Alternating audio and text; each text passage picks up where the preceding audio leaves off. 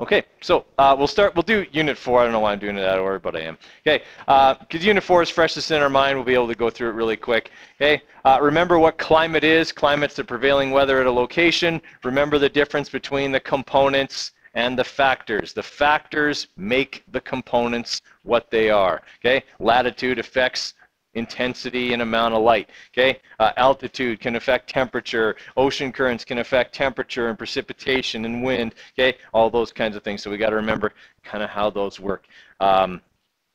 Probably those will be more multiple choice type items. I mean, there could be some things that you could work it into an answer in the written response, but you kind of know how those work. Okay, remember the effect that each one can have on the components of climate, and you're pretty much set. Okay, questions on that part? Okay, climatograms. Okay, it's same as your unit exam. In the written response, there will be a climatogram, and you'll have to tell me which biome it comes from. Okay, look at it carefully. Look at the scale. Okay, make sure that the lines are not misleading you into thinking a really dry area is really wet or vice versa. Okay, look at the temperature line. Okay, that kind of stuff. Yeah, so it's same as your unit exam. Okay, you'll have to know your biomes well enough to know what their climatograms will look like. Okay, for the biomes, identify from a picture or description. I think there's 2 in the multiple choice, okay, of the test, 2 or 3. Okay, same as on your unit exam. There'll be a picture, there'll be a description. You got to pick the right one. Water cycle, you know, it's in there. There's a couple of questions. It's not hard. It's just remember what each step is. Oh yeah, definitely multiple. Yeah. No. Water cycle and biomes will be, well, the biomes in the climatogram question are written response, but the rest of it is all in the multiple choice. Okay. A lot of this unit is the multiple choice. Okay, because this unit is the shortest one. It counts for the least amount of marks on the final. Okay, because it is the shortest unit. They're all pretty close. So what it was 136 marks in total, and I think it was like this one was around 30 marks, and the others were like 40.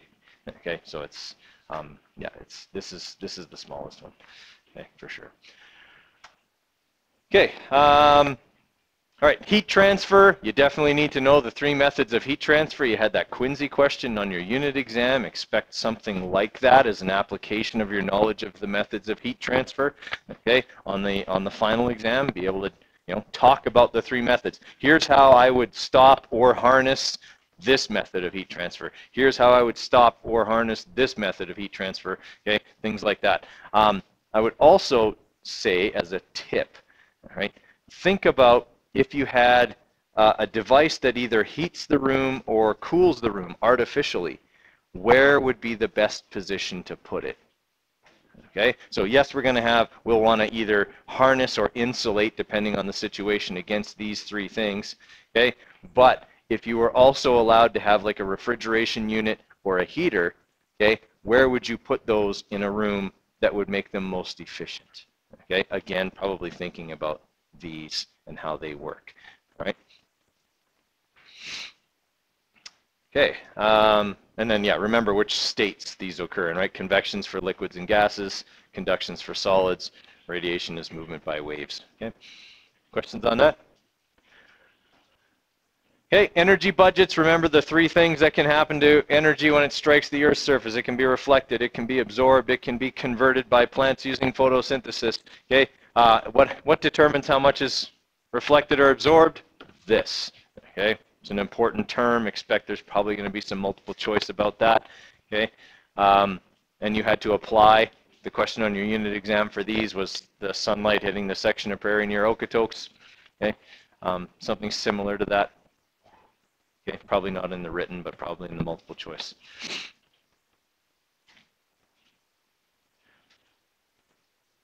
Okay, so yeah, if it's reflected, there's no change in energy. If it's absorbed, temperature will increase. Okay, and if it's converted, the chemical energy will increase because we're turning the solar energy into sugar.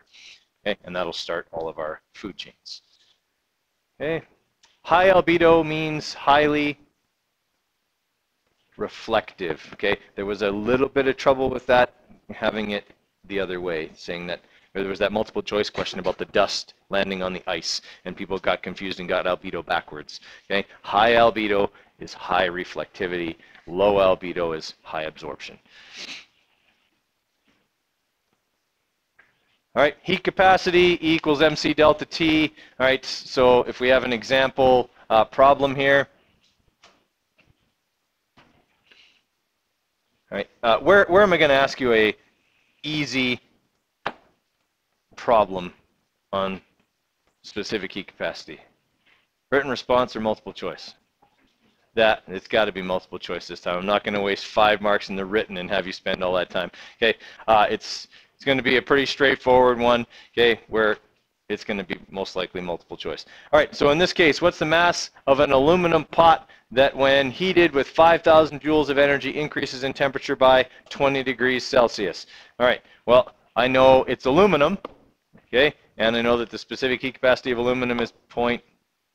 I think it's 0.9.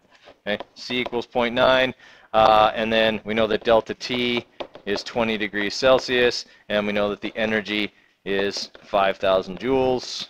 Okay, so we got E equals MC delta T.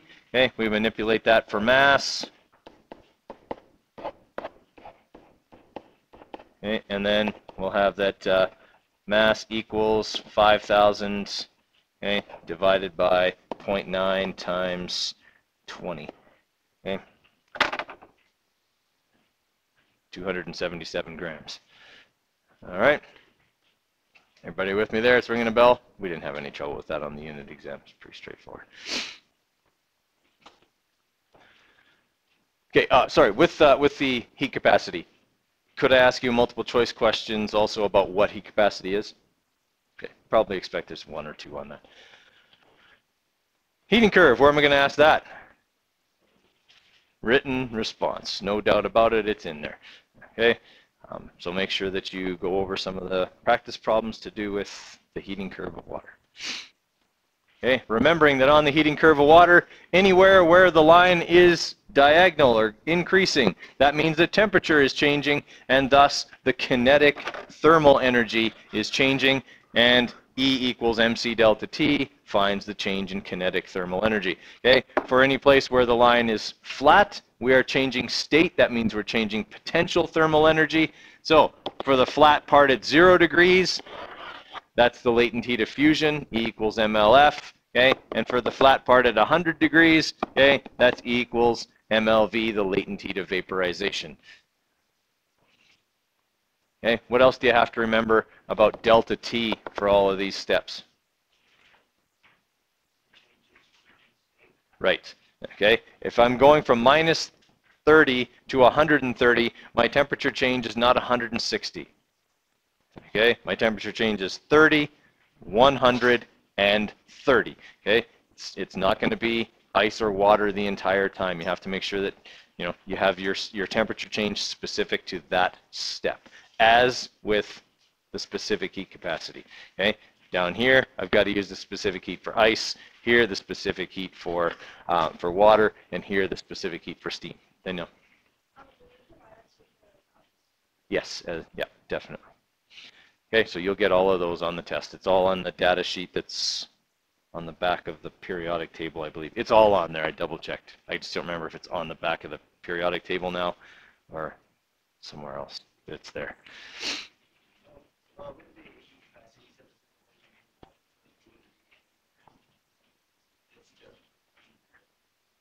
Yep. All right, and then latent heat. Do you need to know what that is? Okay, is that part of energy transfers in a global system, right? Plays a big part. What special wind does the majority of moving latent heat? Jet stream. Okay, could you be expected to explain something like that? Yeah, okay. There's probably going to be a question that's really going to look at the whole unit in terms of what roles do winds play and how do they work, and combining that with Coriolis and jet stream and the methods of heat transfer. And I'm probably going to find a way to ask you, explain how this system works. Okay, how does energy really move? You had a question that was kind of like that, okay, in the written response of your unit exam. Maybe something a little more in depth, okay, for the final. That's got to work that stuff together.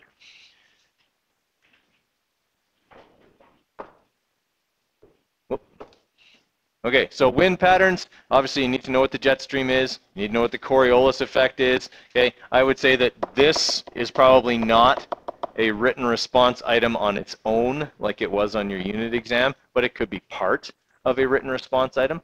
Okay, if we're looking at, again, that whole global system kind of a question. And then, of course, jet stream would be part of that, latent heat's part of that, convection's part of that. Okay. Yeah, but in and of themselves, like by themselves, they won't be written response items, but they could be part of a bigger answer. They could all be multiple choice items by themselves. Okay, so know what the jet stream is in case I give a description of a jet stream, and you have to tell me whether it's Coriolis effect, jet stream, trade winds, or I don't know. I'm not thinking of a fourth one right now, but you get the idea. Okay, something along those lines. All right, questions on the wind patterns? Okay, make sure you understand those whole prevailing winds thing too. Okay, that's the combination of convection and the Coriolis effect working together to create those prevailing winds.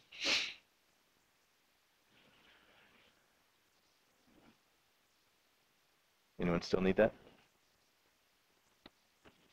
Yes, no?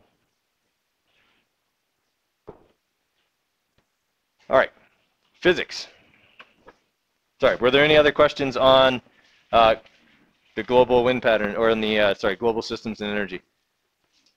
Okay.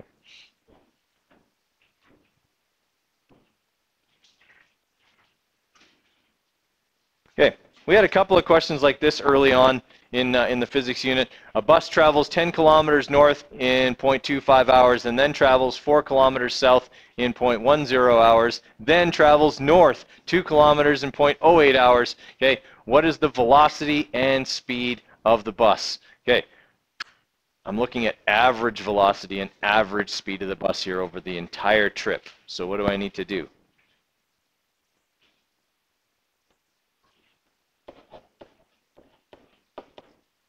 Average velocity equals, and right, if it's average velocity, then it's d total, okay, over t total. Okay, if it's speed, then it's distance total over time total, okay, instead of displacement total. Everybody follow? All right, so we got to break this up then into the 3 parts. Okay, in part 1, we know that the displacement is 10 kilometers north, and the time is 0.25 hours. Okay, and then in part 2, okay, we have displacement of 4 kilometers south and a time of 0.10 hours. Okay, and then part 3, okay, we have 2 kilometers north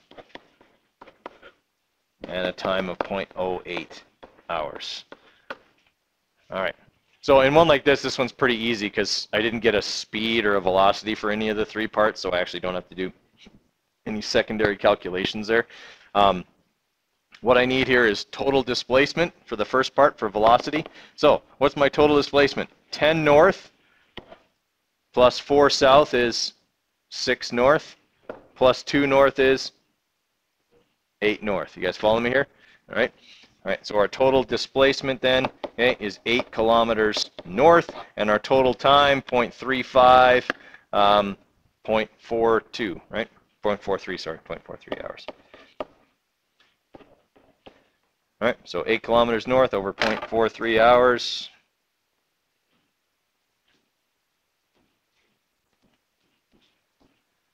Is 18.6 what? Kilometers per hour north, right? Got to have its velocity, right? It's a vector quantity. Okay, so 18.6 kilometers per hour north. All right, what if I want to get total speed? How do I do this differently? Or average speed, not total speed. Then, right, and how do I get the total distance? What's different? I just add everything up. Okay, direction doesn't matter. 14, 16. All right, so 16 over 0.43. All right, well, it's going to be twice as fast then. Okay, all right, it's going to be twice. It's going to be twice the number because this was 8 and this was 16. Right, so 18.6 times 2. Well, we'll just check it anyway. 16 divided by 0.43. Okay, yeah, 37.21 kilometers per hour. Do I need a direction on that? Nope. Ringing a bell? Okay. I would say I probably wouldn't have a V equals D over T question that in depth on a final exam, but you could have a V equals D over T calculation in the multiple choice. Okay, something like that. Certainly you're going to need to be able to use V equals D over T at some point on the final exam.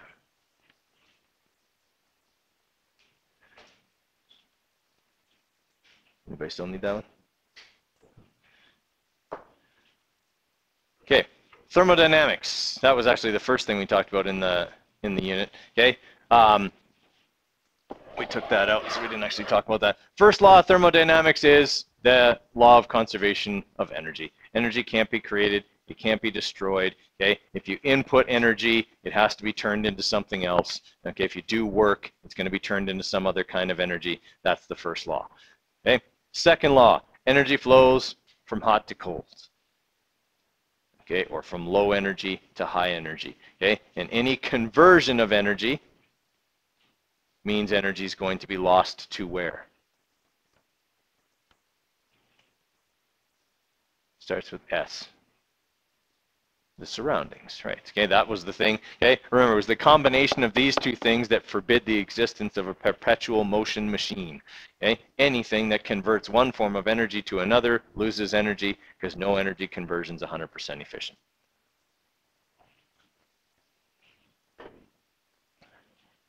right, so could there be some multiple choice questions that ask you to apply your knowledge of the laws of thermodynamics? Most certainly there will be. Okay. There will not be any written response items that ask you to apply your knowledge of the laws of thermodynamics. Okay, that'll all be multiple choice. What are all the written response questions for this unit going to be? Calculations. They're going to be problem solving. Okay, acceleration, work energy theorem, law of conservation of energy. Okay, things like that. All right, skyjumper jumps out of a plane. Okay, and strikes the ground 41 seconds later. Okay, so we got our acceleration problem here. Okay, so we'll just go over an example of that. Okay, and strikes the ground 41 seconds later. How fast was he going when he hits the ground? Well, how fast was he going vertically when he jumped out of the plane? He wasn't, right? Like, you don't really jump out of a plane, you kind of step out of the plane. Okay, so you're not moving vertically when you first start. So his initial vertical velocity was 0. Okay, we're looking for how fast he's going when he strikes the ground, because apparently his parachute doesn't open, right? Because otherwise he wouldn't accelerate at what rate? 9.81. Okay, that's the whole purpose of a parachute, is to make sure that this number does not apply to you.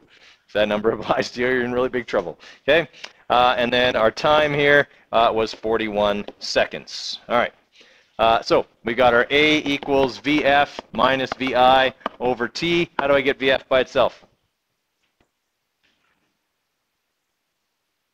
Remember, we have that half rule. Move what's not attached first, so I move the T first, right? I'm looking for VF. T is not attached to VF, so I multiply both sides by T. What do I do with VI? Add it. Doesn't really matter. It was 0 anyway, but okay, we'll do it just for the sake of showing how it works. So 0 plus 41 times 9.81. So whatever 41 times 9.81 is, 402. Whoa. I didn't pick very good numbers there. That guy broke the sound barrier by a considerable margin. So he was probably dead before he hit the ground. Breaking the sound barrier is kind of hard on things. All right. Everybody follow me on that one. Yeah? Okay, manipulating equations. Remember our rules, okay? The rules were, okay, if you do it to one side, do it to the other side. If I want to move something, do the opposite, and move what's not attached first. Okay, those are our rules of algebra, so we got to remember those. Okay, so conservation of energy question. Let's have a look at that.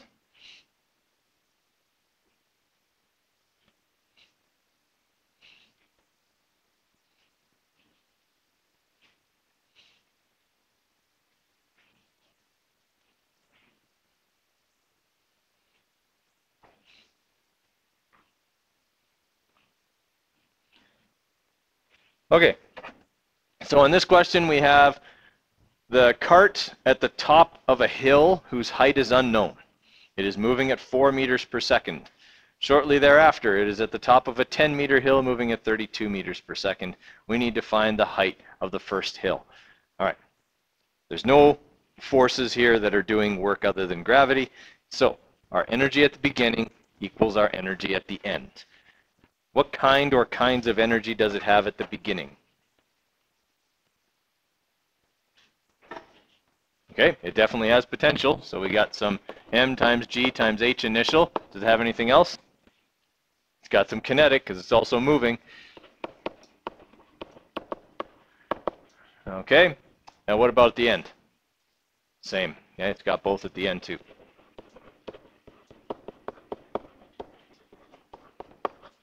All right, so we've got those. And did it give me the mass?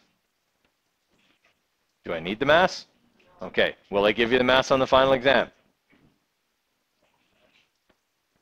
I will, okay? Just because I don't want people to get freaked out. Okay, some people don't cancel the mass, and that's fine, okay? But I'll give it to you. All right, I'm going to cancel mass because I hate having extra numbers and things, okay? I want to solve for the initial height of the roller coaster. So what should I do with this? Subtract it over to the other side. Really, all I'm doing is subtracting the kinetic energy initial over to the other side. So I'm going to have GHI equals GHF plus 1/2 VF squared minus, whoops, put the wrong thing there, minus 1/2 VI squared. Okay, I want H by itself. What do I have to do with the G? Divide both sides by G. All right, and I'm done, because H isn't squared. That's a really common mistake. If I ask people to solve for H, for some reason they square root. I don't know why. H isn't squared. Okay. Now I just plug in my numbers, so we'll just do that on the calculator because I'm running out of room there. Okay, so 9.81 times the final height, which was 10. Okay, plus 0.5 times 32 squared minus 0.5 times 4 squared equals, okay, divided by 9.81. All right, so the initial height is 61.38 meters. Ringing a bell? Danielle, you're giving me the crooked face. Where did I lose you? Yep. How did I move this? Okay, I subtracted it. It's right here. Right? It's really what I did. Okay, if I don't have this expanded, so just let me move this down a little ways. Okay, there's a step in here that I didn't draw this time, okay, and that is that I have EP initial plus EK initial equals EP final minus EK final, right? And I subtracted this term over to this side. That's what that part was, yeah? I just did it after I plugged the formula in, which I don't normally do. Okay, any other questions on that one? Should you expect one of those? Yes. Okay, there's one of those. Getting enough big juicy hints about what's on the test? That's why you show up on the last day. Yeah, always a good idea, especially in university. I totally found that showing up on the last day of university class was really important. Profs gave out all kinds of tips about the test. Now, they probably don't do that now with social media because I was before all of that because I'm old. Okay, so it was harder to tell everybody what was on the test. I don't know if they do it anymore. Okay, all right. Next one. Work energy theorem. How important is that? It's the most important thing. I think I said that about 1,000,000 times during the physics unit. Work energy theorem is the most important concept in high school science, maybe science in general. All right, work is a change in energy. How do we calculate change in energy?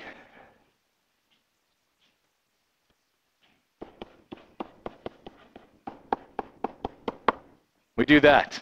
That's how you calculate change in anything. Final minus initial, whatever you're finding the change in. Okay, energy, displacement, whatever it happens to be. Okay, it's always final minus initial.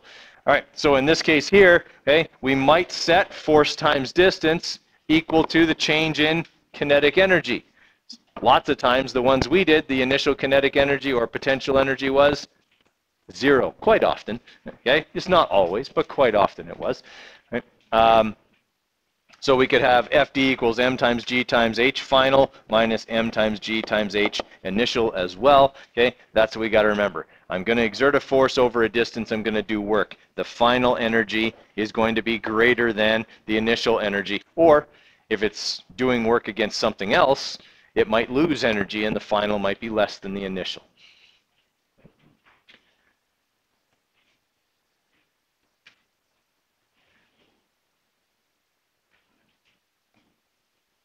How many problems did you expect on that?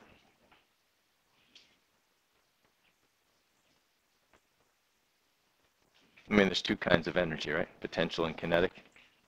Okay. Is there going to be some stuff in the multiple choice about this? Yeah, probably some like situational, apply your knowledge kind of questions, like, you know, this object exerts a force over a distance on this. What things could happen to that object? A, its speed could increase. B, it could get higher. C, nothing. D, everything. I'm not thinking of a fourth one. Okay, you guys follow me on that? Okay, could be those kind of things that ask, do you understand what happens in the real world as opposed to the mathematical world like this, okay, when these kinds of things happen?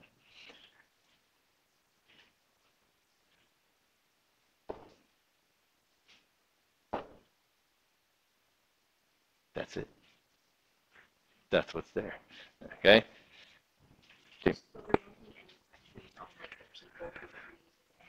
I'm not going to ask trivia on the final exam, okay?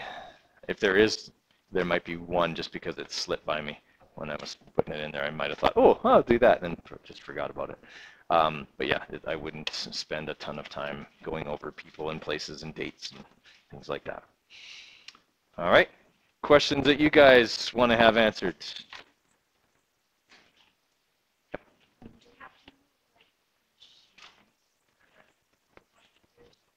Oh, like the thermocouple and stuff? No, because again, that's associated with the name. So I'm going to say no on that one. If I asked you something about a machine, I would describe what the machine did, and it would be more about what is this machine doing? It's converting this type of energy to that type. That would probably be more what I would ask. But 50 multiple choice, and there's 87 marks in the written. I think there's 15. I'll just call it up here and I'll give you the details.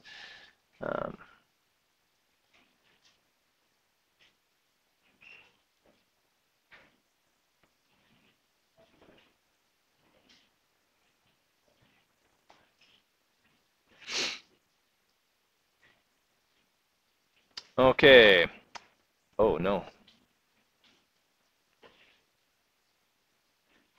The questions on the test do go in unit order.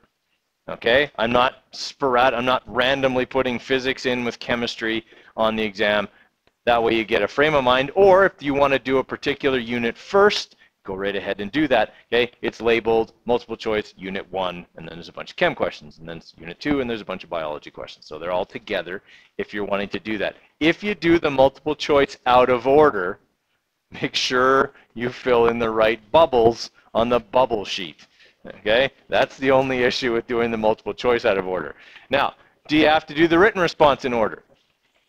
What did we say was a good idea to do? Oh yeah, definitely do the written response first. But when you go through the written response, do the ones you're sure you know how to do first. Okay? Do the ones you're most confident in first. Then you feel good. And you have a better chance of doing better on the other ones. Okay? I always did that. Okay? Especially in organic chemistry, where the first time through I only knew 3 out of 27 questions. Yeah. Okay.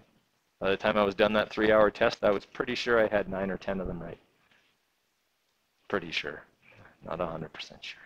But it's okay, because I still passed the course, not the test. I got the class average, 37%. That's how university works. As long as you can do better than half the people, you can pass. I did better than half the people at 37%. As you could tell, I had a pretty crappy prof. Yeah. Didn't understand most of what he said. Okay, so for chemistry, 16 multiple choice questions for chemistry.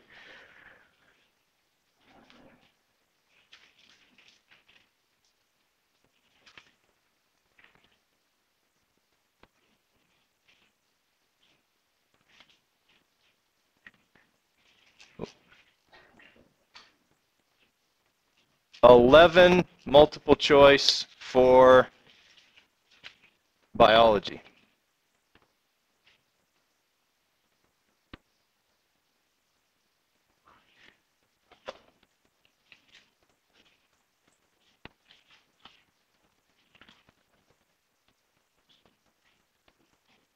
Uh, 12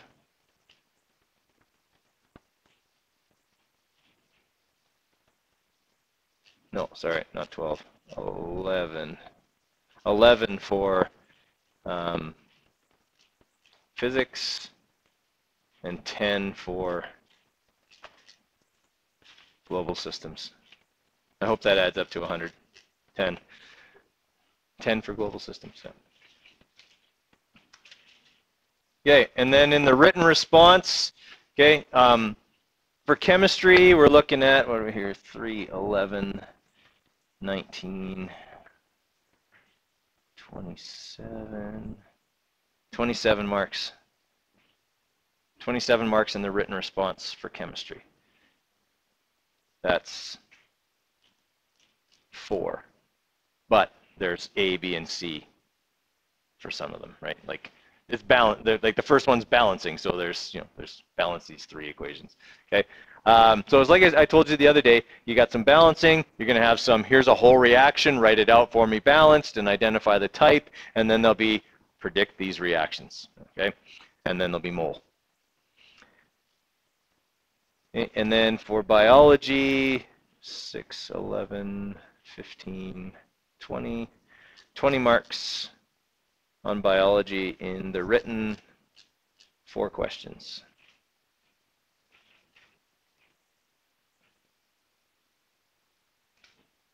For physics, 5, 10, 15, 21. 21 marks for physics. 21. 4 questions, 21 marks. 3 written response for global systems, 9, 11, 19 marks.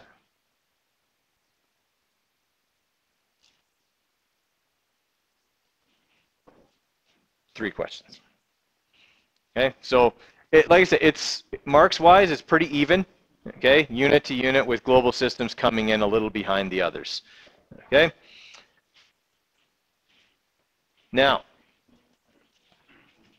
guys, it's a big test. Okay, it's a final exam, so by its nature, it's a big test.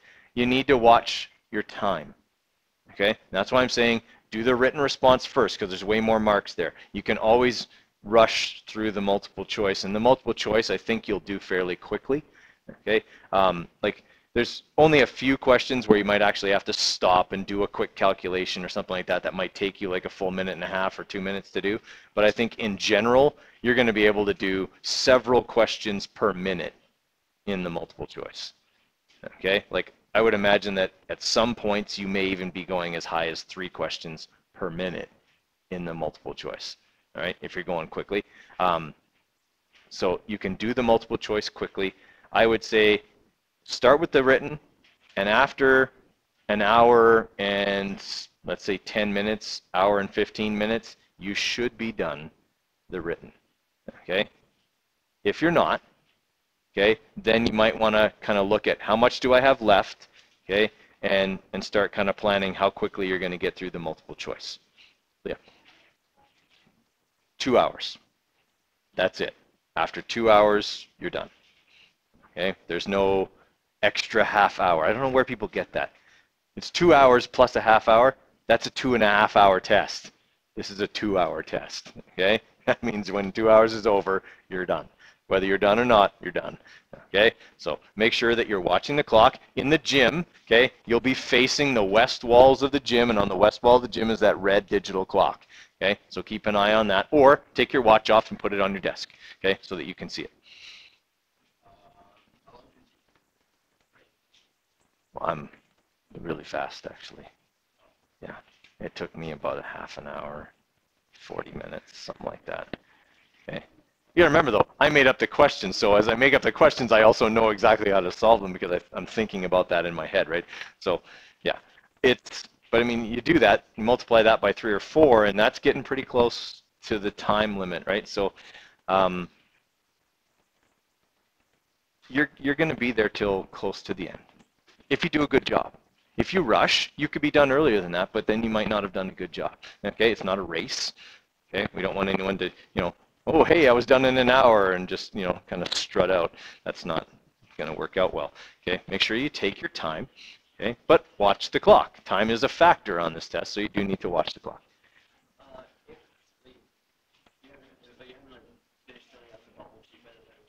Then you didn't get it done. So fill out the bubble sheet. Yeah, like honestly, we have to be kind of mean about that. After 2 hours, we yank the test. Yeah. Okay. Did I tell you the story about the guy in university that I had in that organic chem test that I wrote? This guy we got the warning because I was still writing. The 3 hours were up, and they're like, if you don't hand in your test now, you'll get a 0. So I'm like, oh, crap, I got to get whatever I can. I know I'm not getting very good. So I handed in my test, and there's this guy who just kept writing. He kept writing. I'm like, I got to watch this tragedy unfold. So I stood there and I kind of watched. And the TA got up to go and take his test, and he just got out of his desk with the test, walked up to the pile, and he'd been writing for like another 7 or 8 minutes past the limit. And the prof looked at him and goes, you can't hand that in. You wrote past the time. And he looks at me and goes, do you know who I am? And I'm like, what, is he like the dean's kid, like, or whatever, something like that, like he's going to get away with it? And the prof, of course, there's a class of 400 people. He doesn't know who he is. No, I don't know who you are. Kid picks up half the stack of tests, slips his test in the middle and goes dunk, dunk, on the pile. Says something awful to the prof and walks out. I'm like, oh. It's like, wow. That is brave. Very brave. And ignorant, but brave. This is not something that's in my personal makeup. I just would have never thought to do something like that. But, yeah. At the time, I was just like, my jaw was by my knees. I couldn't believe someone had done that. I know all your names, so that trick won't work. Okay? Yeah. All right. Other questions about the final? Anything you want me to review or go over that we haven't already? Okay, well, you got some more time to do your studying here and figure out if there is anything else you want to ask, and if there is, I'll go over it. Okay. Yes. Mention. Okay, I didn't have it in here in the review part, but graphing.